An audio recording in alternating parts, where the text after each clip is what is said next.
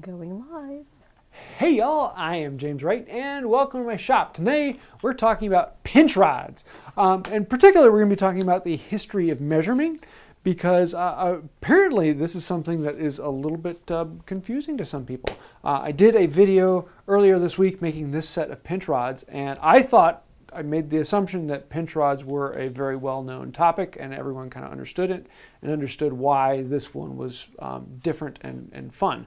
But apparently I was wrong, and not everyone understands why one is fun and the other is traditional, or what even are pinch rods. So we've got some things to talk about. That being said, there isn't too much coming on the calendar, other than the next MWTCA meet is in June, and I'm hoping to be at that one. It's in Gettysburg, Pennsylvania. Still haven't fully made plans for that. Would love to find someone I could meet up with in Baltimore and ride up. But so if you're looking for someone to ride with and split a hotel room for the trip, let me know.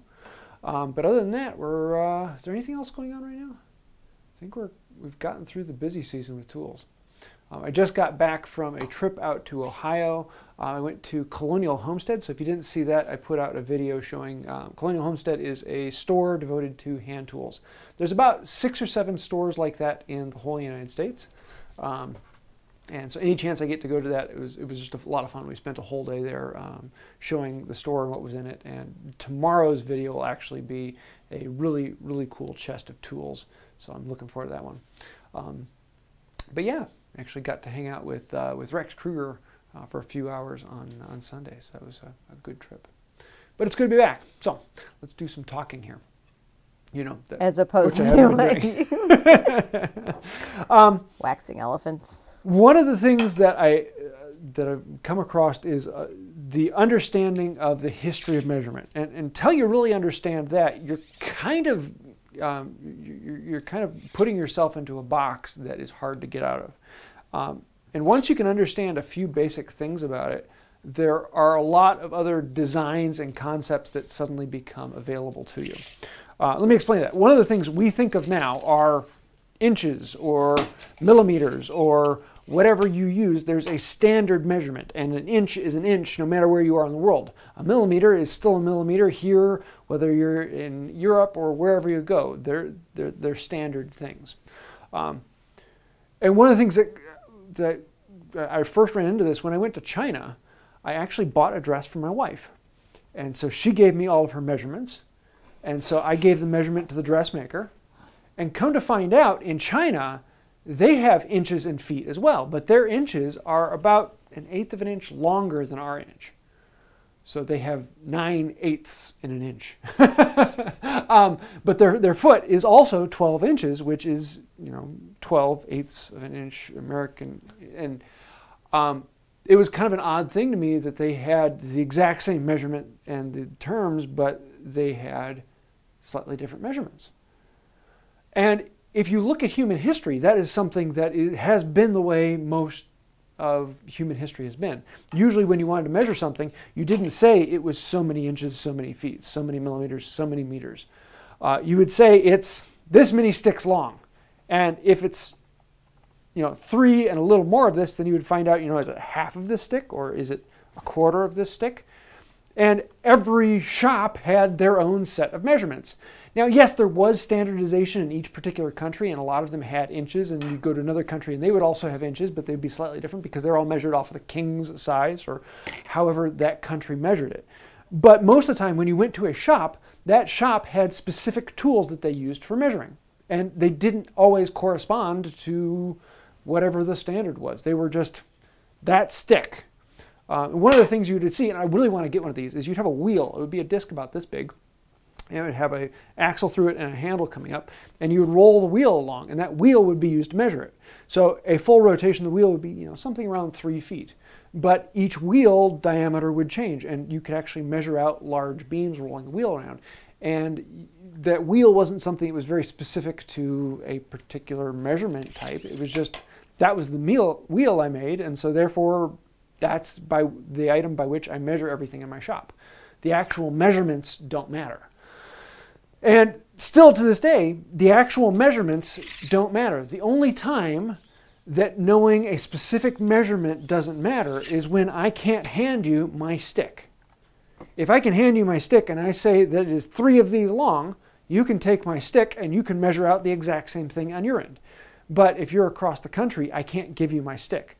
What I can do is, because we have standard measurement now, I can say it is 24 inches long. And you can pull out your tape measure and be relatively sure when you cut a stick to that length, you can make it the same length. That's the only reason that standard measurements actually matter, is when you have to transfer the information and you can't transfer reality. So that being said, pinch rods. These are a little bit different. And this was when you wanted to find a measurement that was slightly more than 1 stick. So in this case, if I wanted to measure out my bench, I would start out over here and I'd go, okay, it's that one. And then I can move it over to here. So I've got 2 sticks long. And then I move it over here. And my bench is, oh no, it's 2 and that much. Well, how much is that? So what I would do is take a knife and mark this. And then I can go and put that on another board and make that board the exact same length. It would be 1, 2, and a mark. And I could transfer it along. Well, if I need to do multiple measurements, then I'd put multiple marks across. And I might actually make notes across on the stick to know what it is. And that's where a story stick comes out. A story stick may or may not be the entire measurement. It may be 1 or 2 full movements and then this much. Or it may be the cross width of my bench, which is actually that much. And so a story stick could be used for a project. And you'd see a lot of antique shops that would have a story stick for a particular table that they made. And it would have all of the required measurements to make that table on a single stick. But what happens if you want your stick to be adjustable? Well, board stretchers hadn't been invented. So that's where these came in. Pinch rods work together. And this is a very, very traditional style, this one here. And this is one I actually just made today. Pinch rods allow you to have sticks that can change length. So if I need something to measure it, I can put this out there and I can mark it down. And now I have something that's that length. And that's really cool because I can make this any particular length I want. I can make it this length, I can make it this length, I can make it that length. And I could get all of these measurements with one tool. How fascinating is that? Well, here, let me actually show you this. This is, focus in. This is a very traditional set of pinch rods. And one of the things I found in that recent video is that a lot of people don't know what these are. And basically it's a box that comes around and it's attached to this bottom stick on this side. And on this one, it's attached to the top stick so that they can slide past each other. And then you have one screw that locks them down and now they can't move. And it used to be that every toolbox had a set of pinch rods or a couple sets of pinch rods. You'd have different lengths. And this was just necessary. Nowadays, we have tape measures. And so we don't use these quite as much. But tape measures are a very, very new thing. The next step up from pinch rods is, okay, well, we now have standard measurements, and I actually put markings out on my pinch rod, so I know when I extend it and I lock it down, it is this stick plus whatever the markings are on the back.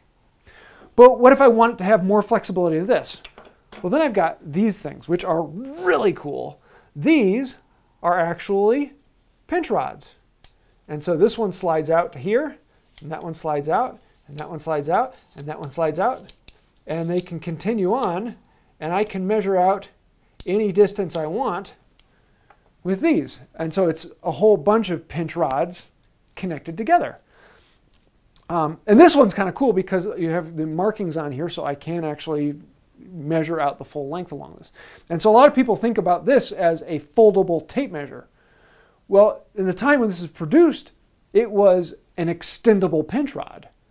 And rather than being a foldable tape measure, because a tape measure wasn't something that really was. Then they moved into the folding rule, and rather than having them slide past each other, because that takes a lot of extra work, you just put a hinge on the end, and now these can pivot out and you can do the exact same thing. The only downside to this is that you're locked to this measurement or this measurement. You can't do anything in between those. Some of these would actually have one slide rule on the last one so that you could do the in-between sizes, but most of them eventually just turned into the folding rule. Excuse me, folding rule isn't wrong, but there's a more technical term, but I can't remember it. This is a folding rule. A folding rule actually folds in half and then folds in half in 90 degrees.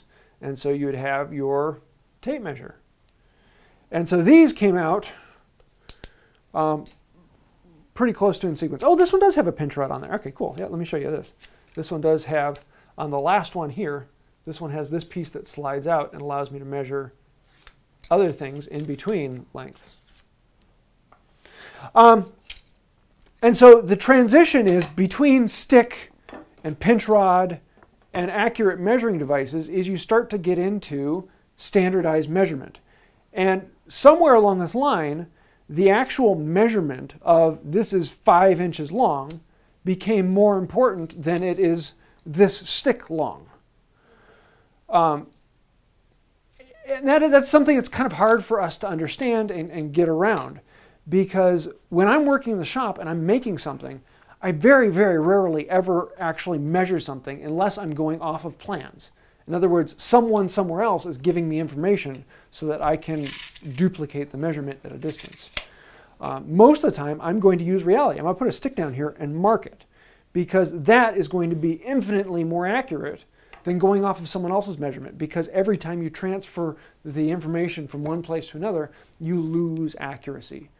And you're always getting slightly off. Whereas if you measure reality with a stick, you actually get a far more accurate mark. Any questions before I start? Just the one from Warren this morning. All right, I'll get that one a bit. Earlier.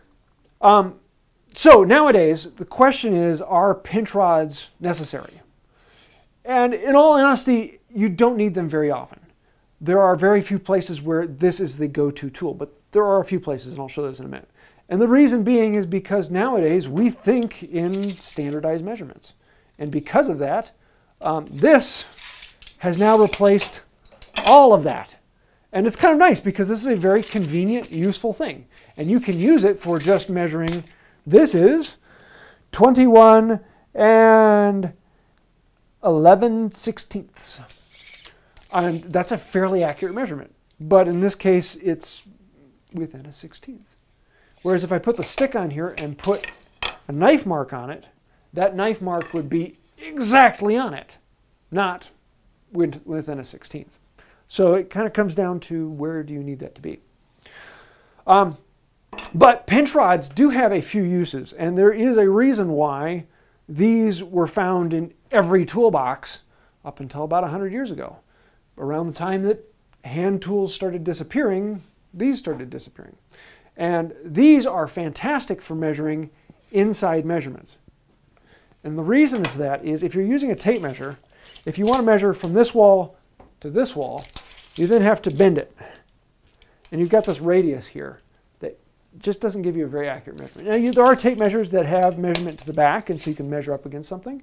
And you can kind of get a good idea, but you have to do math, this plus that, and it gets a little annoying. The other thing is measuring from corner to corner. You can kind of do that, but because this tape doesn't actually get into the corner, you're not going to be getting a very accurate measurement. And that's where pinch rods really, really shine, is finding out, is this box actually square? Well, normally what I would do is take a tape measure, and I'm going to put this in focus. I'm going to measure inside corner to inside corner, and it should be 17 and a hair over a quarter. And then I go this way, 17 and a hair over a quarter. Close to it. So yeah, according to this tape measure, it's fairly square. But this can get it even more accurate. And the reason being is that these points go right into the corner. So when I put this in, I can extend it out and have it touch this corner, then lock it down, And now I can take it out and I can put it in here, and I've got a lot of slop. And by measurement, that's probably off a little more than a 1/16 inch, but it becomes very, very obvious with pinch rods which one is square, which corner is longer, so I can then change my box to match my pinch rods. And this allows you to square up things very, very quickly. So on to some of the questions from the video. Well, let me back up before I do that. So the reason that this was so cool to me was not that it was pinch rods. It's not that it was easy to use, because you can do this exact same thing with any two sticks. I could grab a stick and a tape measure, and I could put it in between things and mark off distance, get, you know, a paper clip or something like that, lock these together, and there, I've got pinch rods. They're just two sticks that slide against each other and have a way to lock down. It wasn't that I was making something easy or simple. I was actually trying to make something that was hard and difficult. I was trying to take a traditional stick and make it something really cool. And this is where Jeff made something that was very cool, because there is no outside box. It is just two sticks that slide against each other. And every other pinch rod has these boxes that wrap around. I mean, it just makes it very, very easy to make, but it's traditional. I want something that just looks cool, and the idea with a sliding dovetail is it's going to take a lot of work. And so in this case, I can loosen up this knob, and I can slide it in and out without showing the box that's around it. It's a very, very cool, elegant design. It's going to be very hard to make, and that's one of the things that I liked about it. It was a big, big challenge to make this, and that's why we had to go through a bunch of renditions. But the challenge and making something that was cool, making something that was ornate, and taking it from the expected, standard, traditional into something that is elegant and cool is why I did this video. And I don't think a lot of people understood that, because a lot of people saw a pinch rod for the first time and thought, wow, that's complicated and really overdone. Yes, this is complicated and overdone, because I was trying to make something different. But if you don't know what this is, then this is very complicated.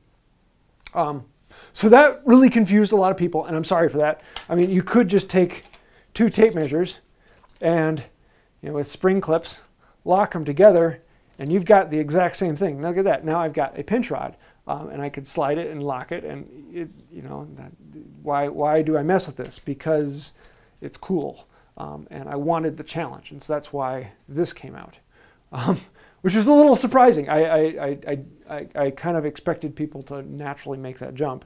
And I shouldn't have, because if you don't know the history of pinch rods and what this is, you don't understand why I wanted to make something like this. The other question that came out a lot is, why are these, if you look at this point is down here, and this point is up here, and the idea of them not being coplanar really scared a lot of people. And it really doesn't matter that they are coplanar or not.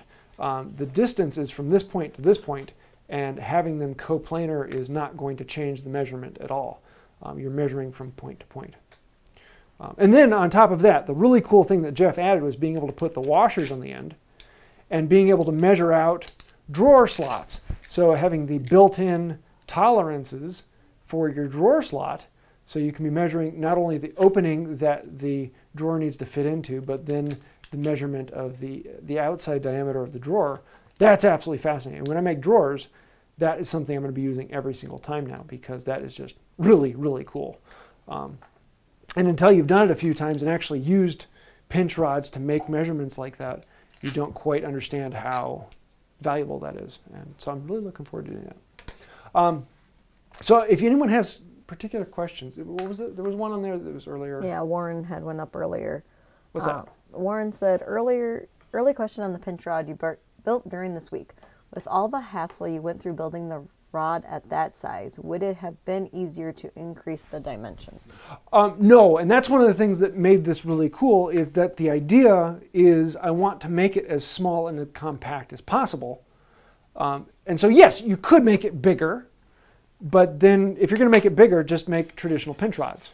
And these are just, they're easier and simpler, and there's lots of easier ways to make it.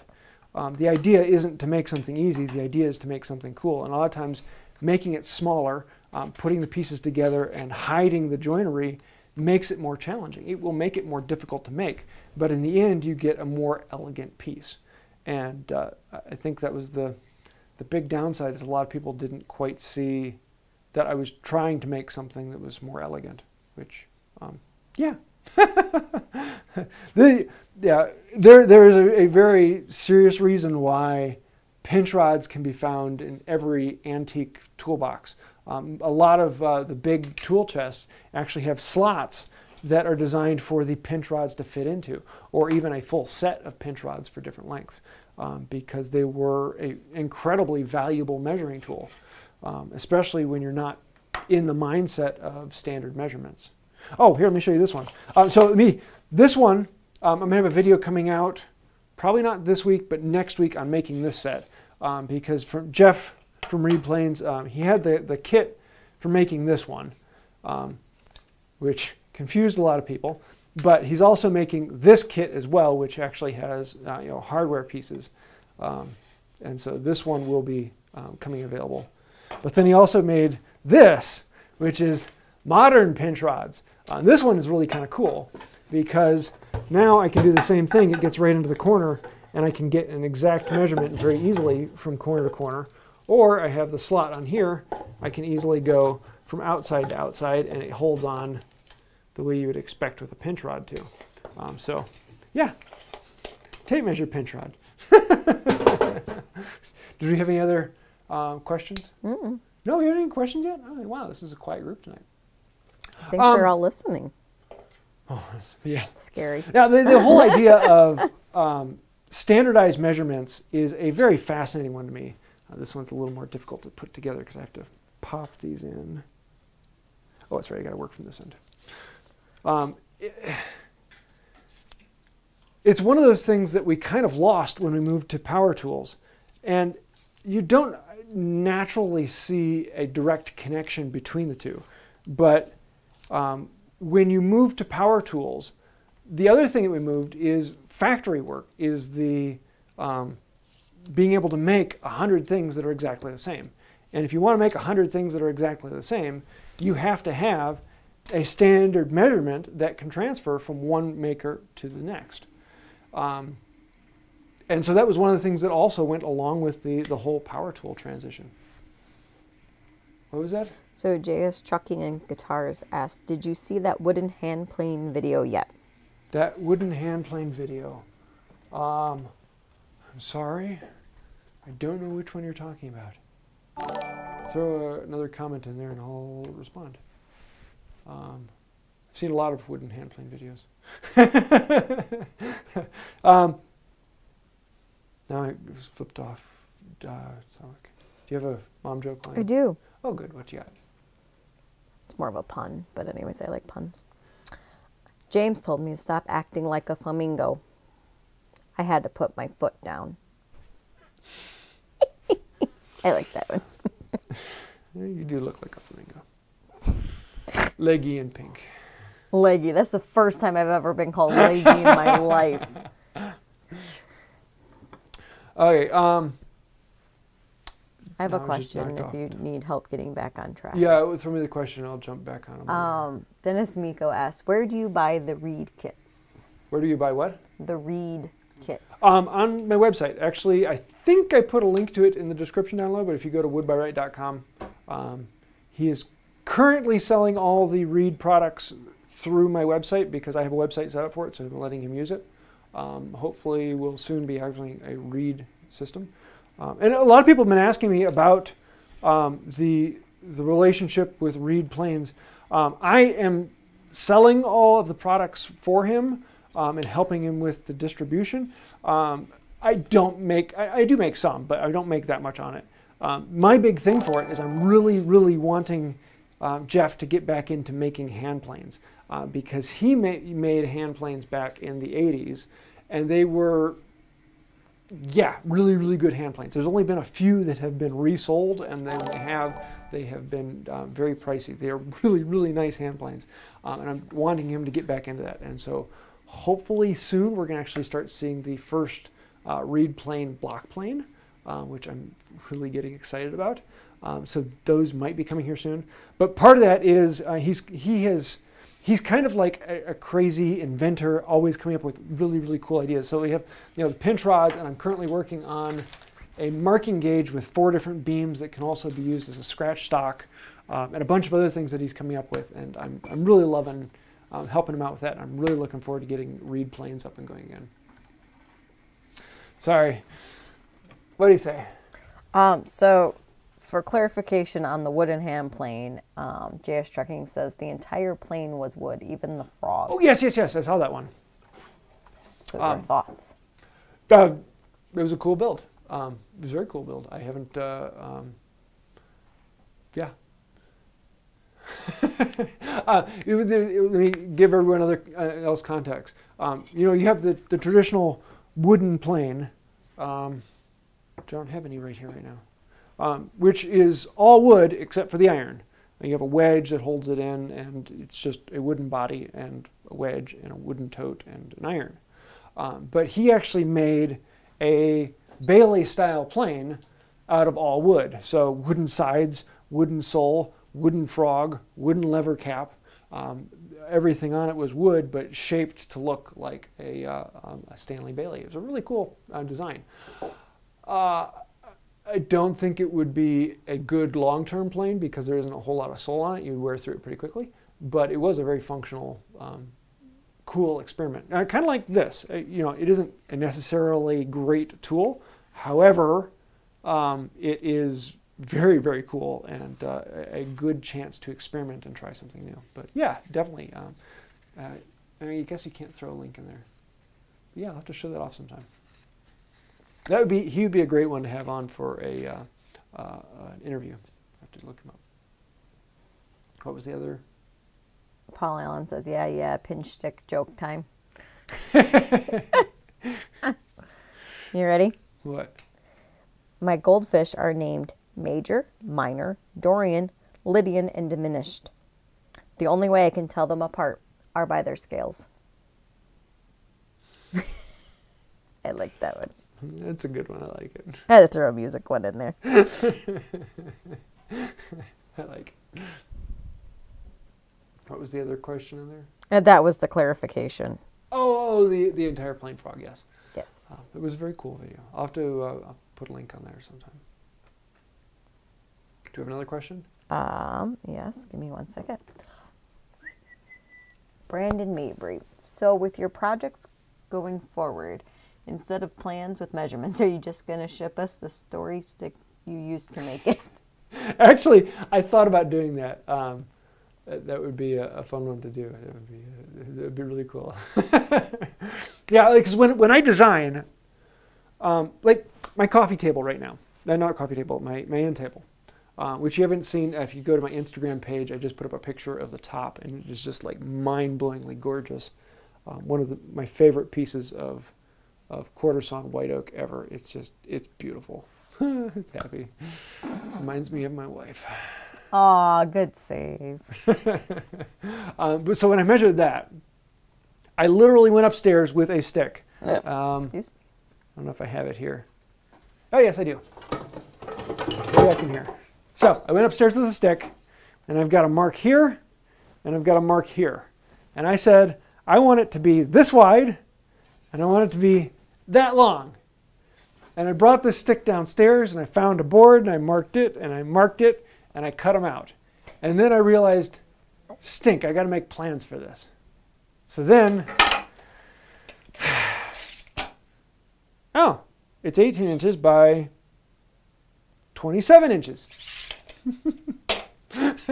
And so then I went to SketchUp and drew it out with those measurements. And so in order to take the measurements to SketchUp, I had to use standard measurements. I couldn't take my story stick and measure it. But when I made Sarah's dresser, that I didn't use any measurements at all. That was completely reality sticks. I measured it between a door frame and a door to be able to open and close. We ended up moving the dresser to a different place, but I measured it for that slot with a stick. And I made the whole dresser without using a tape measure. I didn't actually use standard measurements anywhere on the dresser, but then in the end I needed to make plans, and so then I brought out the tape measure and actually measured out the dresser. so that I could duplicate it for designs.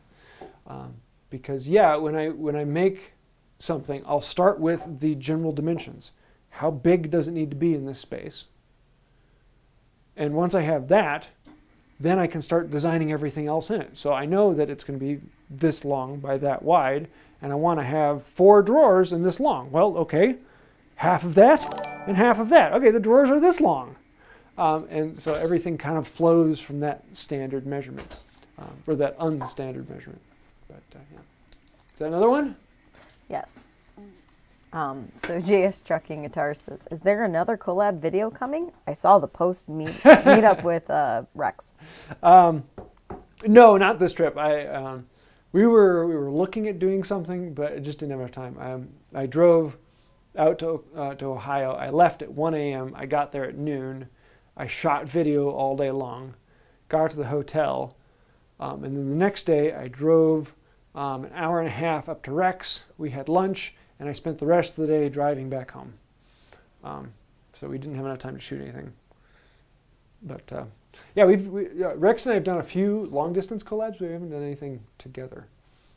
We want to, but every time we try to do it, something has come together. We were talking, there was like 6 times that the two of us have tried to get together, and it has fallen apart every time. So we finally at least said hi. Oh, and I gotta show you this. So if you are one of Rex's patrons, he just released this new tool, which is a keychain tool. Back up, it's not. Not in focus? But and so it's got split nut driver, 25-degree angle finder, flat blade. There's like 6 different tools on this that it can do. Excuse me. And so as a patron, I bought one, and I'm still waiting for it to come. But when I was at his house, he said, "Oh, I got something special for you." And the first 200 for patrons are actually marked out with 1 of 200, 2 of 200, and he gave me number 1. Aww. Really special. So, yeah, so if you're a He was patron, just you can happy buy he one didn't of have those to now. pay shipping. But if you're not, you got to wait another week or so, but you don't get the ones that are numbered. So yeah, I've got another one coming from him, so I'll have 2 of them. I'll save that one nice, and then I'll put the other one on my keychain. What's next? You're blowing up Rex's announcer. Let's see. I'm seeing if there's any specifically on topic. I think some are a little bit more random than others. Thank you, everyone, for the bless yous with my sneeze. Duane Roen asked, what measuring tools do they use in the workshops in historic Williamsburg? Usually just pinch rods, story sticks. These didn't exist back then. You would use pinch rods and story sticks. You really don't need anything more than that. Yeah. Yeah. One of the other interesting things when I was there is we think of, you can never have enough clamps, and I've got clamps and clamps and clamps and clamps and more clamps and more clamps and more clamps, and every shop now has thousands of clamps, and you go there and they have 6 communal clamps that they all use. It's like 6 clamps total for the shop. And in reality, traditionally, you didn't use a lot of clamps. Either you use a rubbed joint, or you would actually put a layup jig on your bench and use a couple wedges and lock it together with that. And so there were a lot of things like that that were just very different that we think are just mandatory. You've got to have clamps, and it just didn't use a lot of clamps back then. And if you look at a lot of the inventories from shops back at that time, they didn't have a lot of clamps. Same thing with measuring. Measuring tapes they were like turn of the last century that they started coming out. Folding rules were a little before that, but pre-Civil War, it was measuring sticks and story sticks, pinch rods and story sticks, and you can do all your measurement with that. So, what's next? Another one? Yeah. JS Trucking says, story stick, how many did you read? How many do I read? It's a story Or do you stick. need? Oh, I don't know, maybe it's supposed to be needed, but I was figuring it was a pun. Yes. No, whenever I need to make standard measurements for a lot of different things. Either, number one, I'll try and get all the pieces together. Like when I did the legs, I have 4 legs, and I need marks for the bottom stretcher to be at the same level on all of them. And so it's easier to put all the legs next to each other, put a square on it, and mark them all at once. And that way I know the mark is the same on all of them. But if I can't put them all together, I'm going to make a story stick, and I'm going to mark that. And I'm going to use the story stick to mark them all. That is so much more accurate than using a tape measure, because your measurement is, how accurate are your lines on this? If they're the 1/16 of an inch, you're going to be within a 1/16 of an inch. And if I want something more accurate, story stick, it is incredibly accurate. It's a one-off thing. When it's done with it, you throw it in the burn pile. But every shop has a pile of sticks, and it's a great way to use them. What's next? Let's see.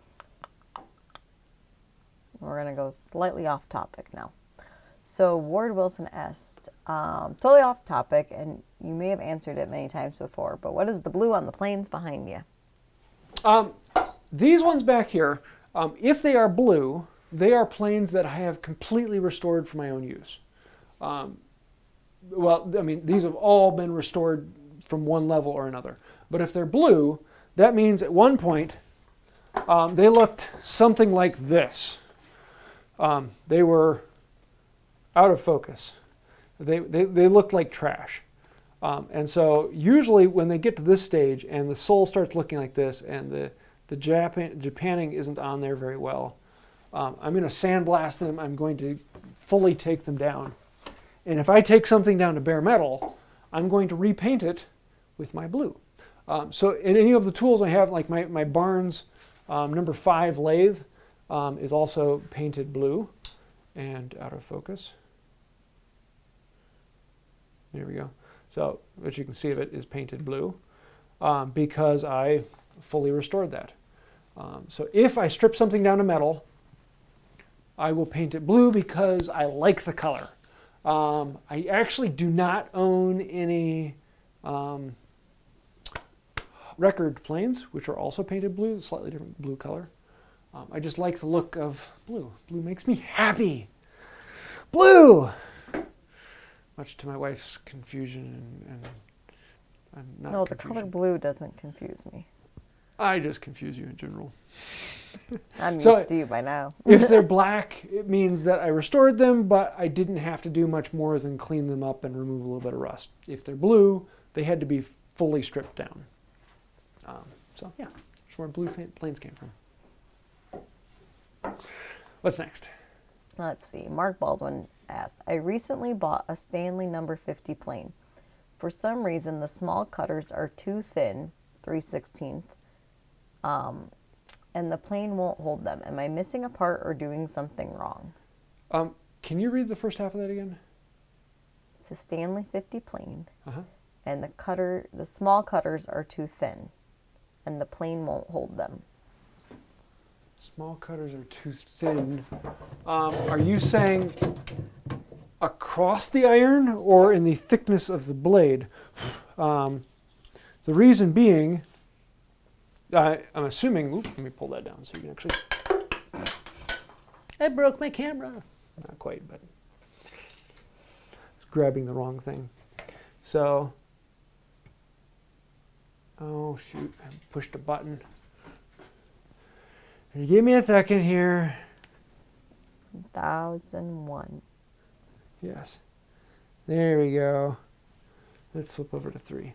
So what we have here is something that's out of focus, is an iron in here. And if this iron gets thinner this way, then eventually this skate is going to run into this skate. And so in this particular one, the thinnest iron I can put in there is a 1/4 inch. And so if I need something smaller than a 1/4 inch, this won't do it. So I'm assuming that's what you're saying, because you can get 1/8 inch irons, but those only work in the Stanley 45 or the 55 due to how they grab. So I'm assuming that's what you're saying. If you're saying that the thickness of the steel, the plate is too thin, which it should be an 1/8 inch, so if it's like a 1/16 inch, then that cutter is from something else. So I hope that answers your question. Yes, this can't do anything less than 1/4 inch in width. What's next? Or if he throws up a clarification, let me know. I will certainly throw it at you. Sorry. James Carey asked, have you seen the bronze knob from Reed Tools that Chester Spire was trying? Yes, yes.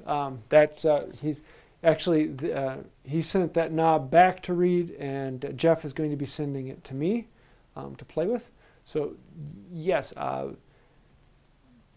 believe Jeff has just sent those off to the foundry to produce a few of them. They're going to be fairly expensive because it is a big chunk of bronze. But for those of you who don't know, he actually, the front knob on the plane, he cast bronze knobs. So you can replace this whole thing with a big beefy bronze knob. And it puts a lot of weight on the plane. Which is one of those things that some people really will like and some people really won't.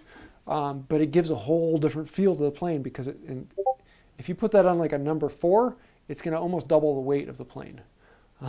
It makes a really beefy, heavy feel to the plane. And if you like that, then stay tuned. Those might be coming out soon. So you can just make it like a workout machine. Yeah. Increase your weights as you. Oh, and we did get clarification. It was across the width, Mark said. Okay, yeah, then if it's less than 1/4 inch, it's probably an iron that came from a 45 or a 55. It doesn't fit in the 50. The 55 can't do anything smaller than 1/4 inch. Let's see. Warren Munn. A couple months ago, you did a video on making some jigs and asked for ideas. I'd love to see how to make a miter box due to my inability to cut straight due to disability. Well, making a miter box, you have to at least cut straight once. But to be honest, if you're making a miter box, it will not improve how straight you can cut. It may improve it for 1 or 2 cuts, but eventually you're going to start to wear out that miter box and it's not going to give you a straight cut anymore. A miter box won't fix bad body mechanics.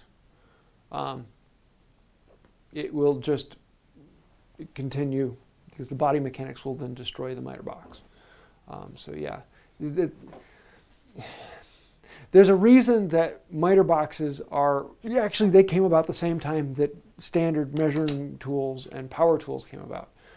Miter boxes were something that were not very common. And I have 2 of them. I never use them. Unless I need to do a really crazy, weird compound cut and I don't want to take the time to mark it out. In that case, it can save me a little bit of time and function. But most of the time, it's just not a tool I would bring into the shop.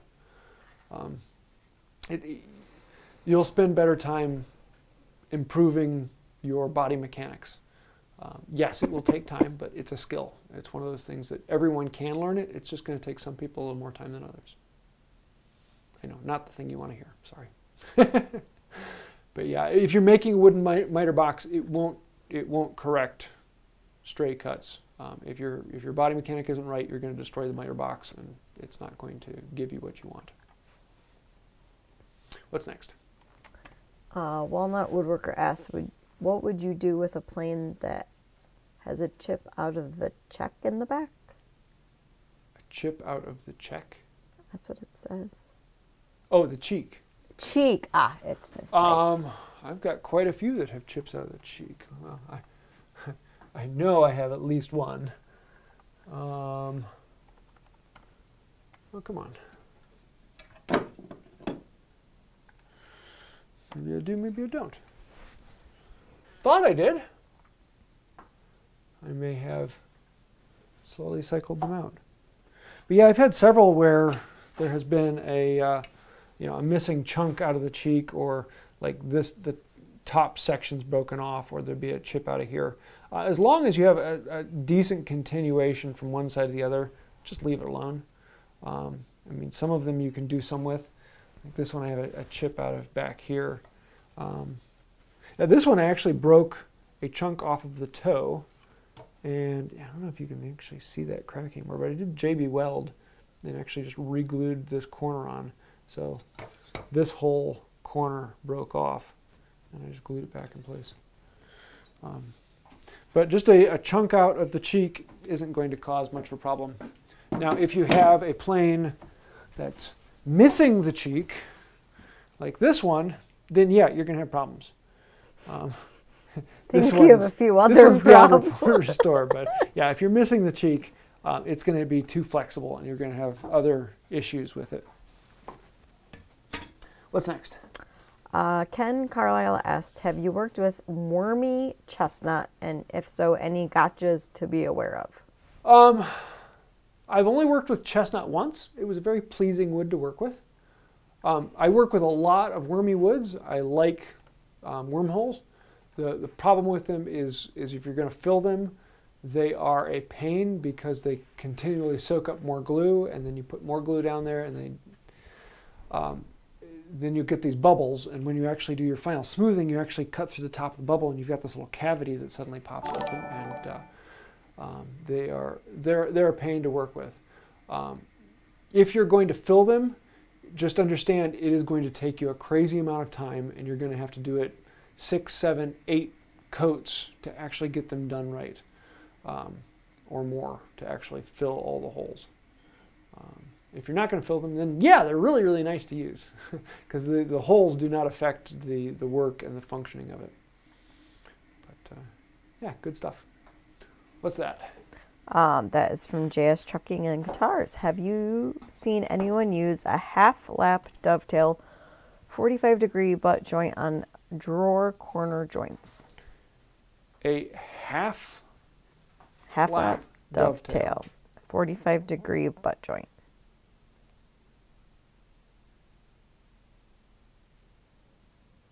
Half-lap dovetail 45-degree butt joint. I do not know what you're meaning by that. So no, I don't think I've seen that. Because if it's a butt joint, it's not a dovetail joint. If it's a half lap, it's not a dovetail.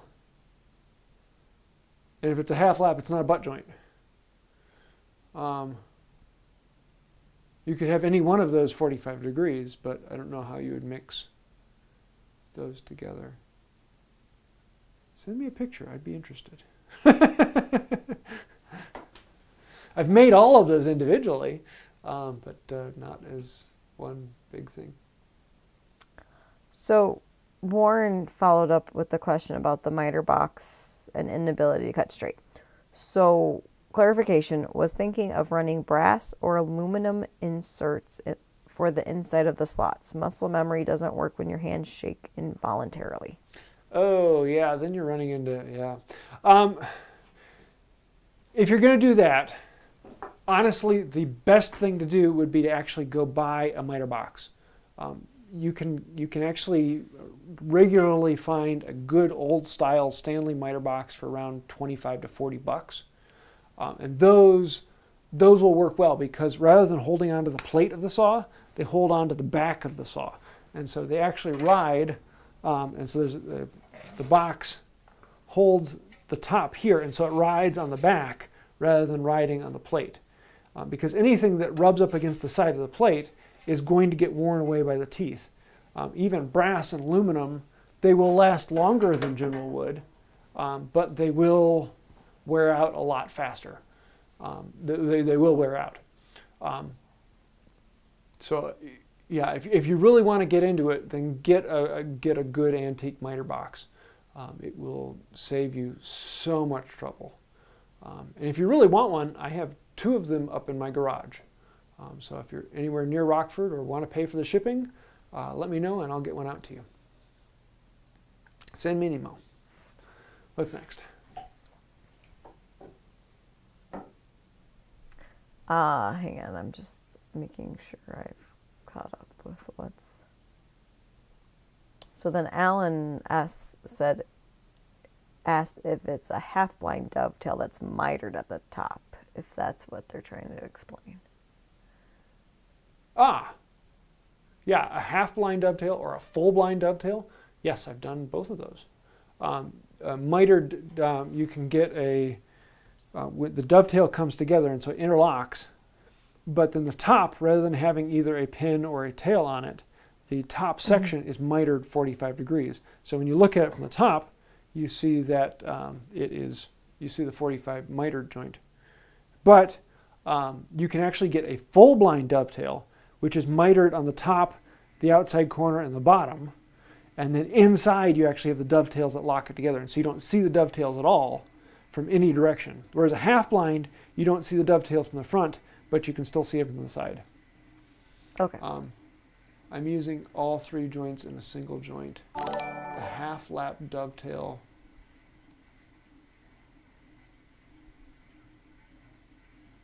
Yeah, so you're thinking a half blind with a mitered corner on it. So a half blind, I don't think I have one around here. A half blind is the traditional way to do dovetails on the front of a drawer. But then if you do a mitered half blind, the top pin corner actually gets mitered so you don't see it. If you want a full blind, then you don't see the dovetails at all and it just looks like a mitered joint. A butt joint has no angle. A butt joint is one board running into the other. Whereas a mitered joint, both of them are mitered and put together. So I hope that answers your question. But have I done one? I have.